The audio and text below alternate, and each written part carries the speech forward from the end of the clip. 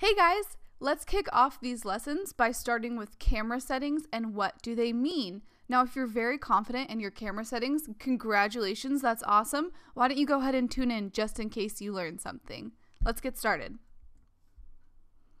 So these are your shooting modes. So on the left here, I've included a picture of Nikon's shooting modes, and on the right, we have Canon shooting modes.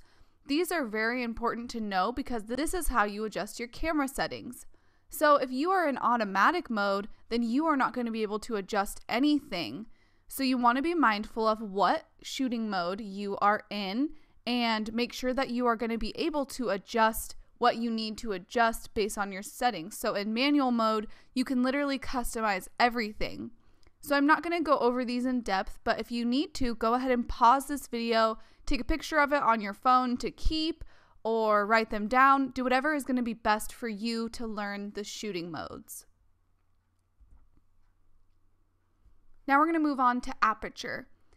Aperture is a hole in the lens that lets light through the sensor of your camera. This creates exposure, and it is measured in f-stops. So it's been circled, it's f2.8. That is your aperture setting, and that is how much light is being let through your camera. Now we're going to talk about shutter speed. Your shutter speed is how long your shutter stays open. If you have a slow, long shutter speed, then it is going to record movement.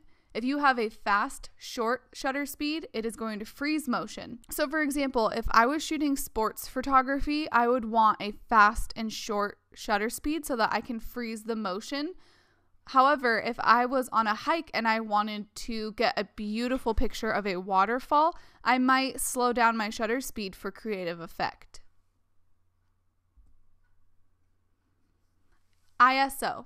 Your ISO is the light sensitivity of the camera. So here's a tip for you guys. The higher that your ISO is, the more grain that will be added to your photos.